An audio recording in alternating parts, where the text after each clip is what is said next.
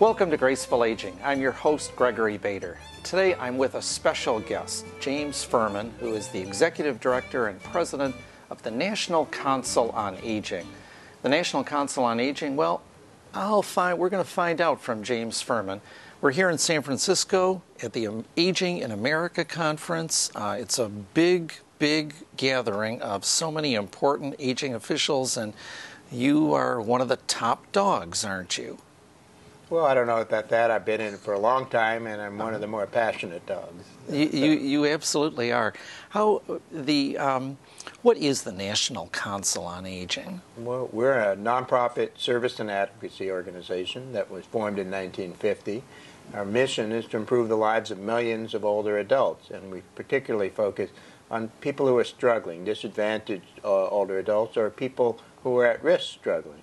And so we do lots of programs to help them improve their health or to become more financially secure by connecting to benefits or jobs or figuring out how to use their assets better. And we're a national voice and advocate fighting to protect programs, particularly for disadvantaged older people in America. You know, people hear a lot, and they receive a lot of mailings from the AARP and a variety of other groups that represent older adults. You're slightly different than those organizations, though, We right? are. We're a charity, number one. Number two, our focus is on disadvantaged olders, not everybody. And we're much more about rolling up our sleeves. We work with 15,000 community organizations, nonprofit groups that help seniors.